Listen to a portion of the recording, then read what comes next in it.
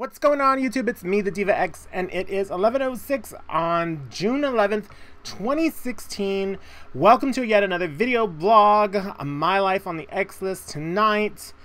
Well, it happened, it came, it's gone, it went, it's over.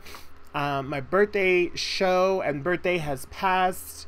Thank you guys all for the wonderful wishes, and thank you those who attended. I know I posted this on my Facebook, however, it's better to say it as well, darling, so you guys can hear it, so you guys can know that I mean it. And yeah, so a little bit about the performance. There's parts of it online because I have an itch inside my nose, and so that's the best way I can do that without like having to get up in there and dig. So if you see me do that, it's me trying to. That's weird, huh? hold, I don't want to dig. I'm not gonna dig. I'm just gonna deal with it. All right, so my performance. The performance was kind of like a journey. If I think there's the full performance of I'd Rather Go Blind, which is one of my all-time favorite songs. And if you don't know, Beyonce played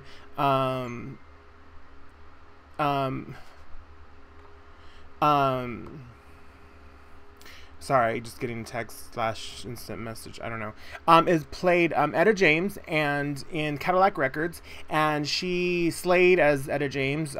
She played a full-on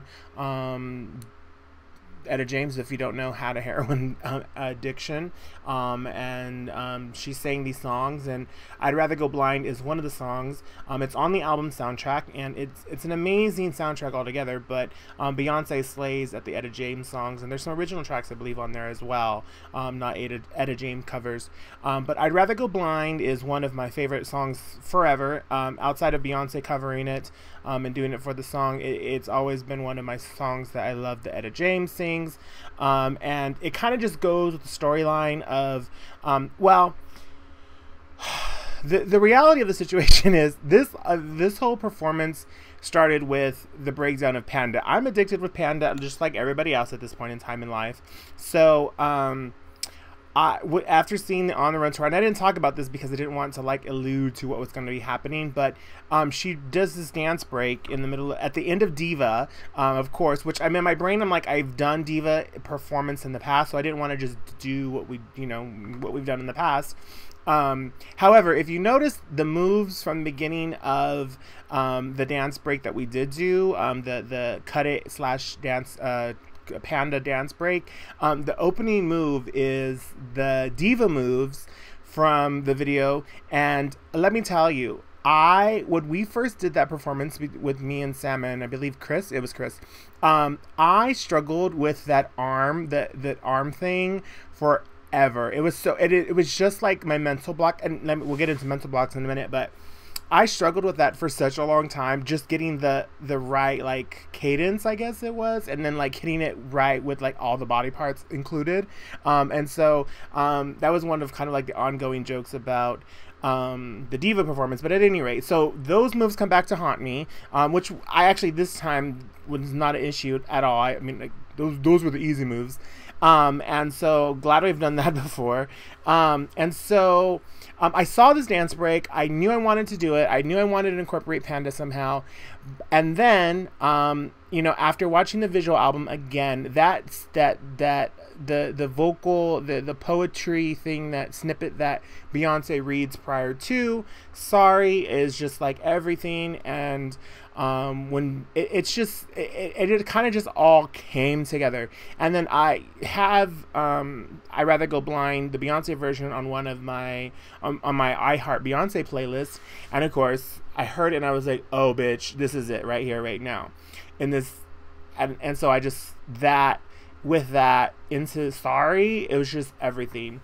And I said this before the show began, in the past I've done performances and I've been really kind of meticulous about having everything planned out, and like it needs to be this and this and this and this and this, and I think that's probably why I'm just like, I became unmotivated to continue to perform in that manner. I just kind of like, maybe it's not as essential, because unfortunately people don't appreciate it as much, and it's not, and that's not why you should do things. Trust me. But when it's not being, when you, basically when you're stressing yourself out over something that people aren't going to be like totally like know that the effort and the stress that goes into it, or appreciate the stress and the effort that goes into it, you kind of like tend to like, well, what am I going to do that for? So I just kind of like lost my, not my thunder about performing, or I think it was my thunder about putting performances together, because one, there hasn't even been any music that's kind of been inspiring that made me want to be like, that's what I want to perform, until this Beyonce album. And if you listen to the Beyonce album, there's not any like get it performances. There are these like performances where it's highly vocalized, and it's a story. It's a story. And so the performance really just kind of told itself, if you will, or, you know, delineated itself. And I'm down with it because it was super fun. I had a great time. If you've seen any of the videos, either Kara's like little highlight reel, I think there was another video posted of just, again, I'd Rather Go Blind, and there's just been various posts that I've seen of parts of it. So super excited the way that went. In rehearsals for that, oh my god. So the main premise of the performance was not difficult. I mean, I did the whole thing by myself. The beginning part, it was a slow jam, so I just there with the mic. The vocals break, not difficult. Just put a little visual together. The performance, it walked through. We did it. Got parts that we needed to hit. Everything else was a little bit freestyle. That dance break, although it was only a minute long, it's so fast, and Beyonce just does it effortlessly because she does it. She's been doing that dance break for some time now, just putting it in different order. No shade, just saying. But I did it the Tuesday before. We ran through it. I got it. It was working. We were doing it. We left. Came back the next day just to fine tune it. Could not do the performance. I had solidified the performance completely. That dance break, that minute dance break, I had solidified it completely. Well, the parts that were the panda part, everything before the panda part, it was not difficult. I got in my brain, but the panda part, I think I learned it, or I solidified it in my brain completely different than what it was. I don't know how or why, but I'm there and we're practicing, and it's just not happening. For about 20 to 30 minutes straight, I could just not do it. We kept doing it, and I'm like, I just can't. I was like, I was on the verge of tears. I just was becoming overwhelmed with because we just were doing just the dance break on rotation. I think I just was just too much into making it happen, and so that was a difficulty for me. But then I just had to like get a step away, clear my fucking brain, and then just do it. And I think there was I don't know, that's just my brain. I had so much fun though, and that's what it comes down to. And I feel like the performance went amazingly well, and I can't wait to do something else. Like I have that motivation. As far as the costumes go, now let me tell you about the costume situation. I struggled with because I wanted to be cohesive with the girls, and then also, you know, for the opening number, I really just wanted it to be like very simple and fierce. And I'm gonna tell you, those costumes, they took no time to make. As once I had the idea, and I was overthinking the whole thing, because I wanted it to be perfect. And again, going back to like my old habits, I just wanted it to be everything, without being everything. I don't know, without being too much, I guess, too muchery. And so I think it went out all well. I think it went off without a hitch. From what I can understand and what I've seen in the video, I think I did all the moves right. In my brain, I can't watch myself perform, like, not right away while it's still fresh. Like, let the scab heal over and then like go back and watch it. Well, you can't. Well, you know, let it linger. So that's the kind of person I am. I haven't really watched the whole performance yet back, but I hope to have it online soon. The problem is, I think it's going to be copywritten. I think Sorry is going to get blocked because it's not necessarily a single yet, and like Parkwood and Columbia has been kind of like very particular about what songs off the new Lemonade album are like copywritten, and I see a lot of the I don't know. I'm afraid it's just going to be blocked. And so if the whole performance doesn't get uploaded in the way that it should, then I'm sorry. Literally sorry. Because it's not my fault. It's Columbia's fault. They don't allow us to use Beyonce songs. But maybe because it's, you know, it's like a live performance. I don't know. We'll see. I'll do my best. Let's put it that way. Other than that, you know, just kind of getting in the mojo again of performing and putting costumes together, it really just kind of like added some fuel to my flame. Because the thing is, I